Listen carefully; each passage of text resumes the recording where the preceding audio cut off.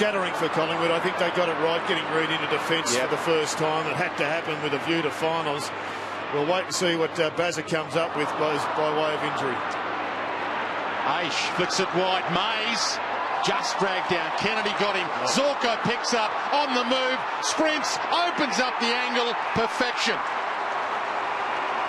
Didn't see it last week, and I reckon the coach would have expected a major response. Well, there's another handball turnover, not a kicking turnover, because Collingwood's efficiency by kicking has been very ordinary. But Zorko, you give him time and space, he just invents. He knows how to finish.